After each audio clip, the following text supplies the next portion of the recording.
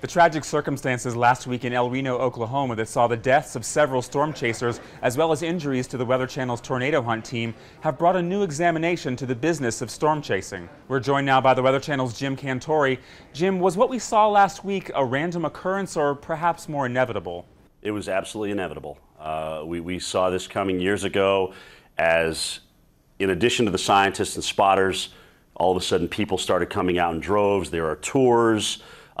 Those tours have also increased as well. And I mean, I'm going to be honest with you. The other day when I was in Perkins, Oklahoma, chasing with Reed Timmer, you know, it was like a Rolling Stones concert just let out. I mean, there's just so much traffic out there.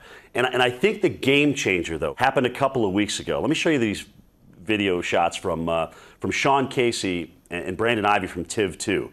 This is a high testosterone environment, okay? These guys are in the middle of a tornado with an armored vehicle. This is what Shawn does, okay? This is what he's paid to do, get in there and film the inside of a tornado. But I think what that did was kind of say, all right, game up, everybody. Look at where we are. Now everybody else says, oh, well, we got to get that close, too.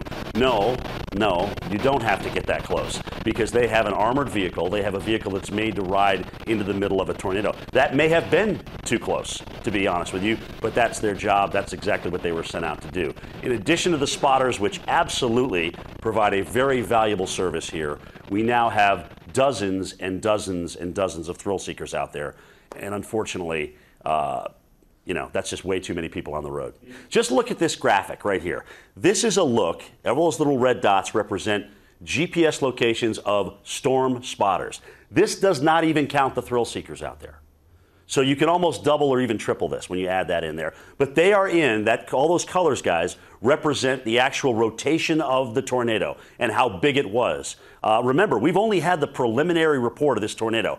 I would be shocked if it wasn't bigger and stronger when the National Weather Service actually puts out their final report. Shocked at the pictures I've seen and even some of the damage I've seen so far. So everybody was way too close to this tornado.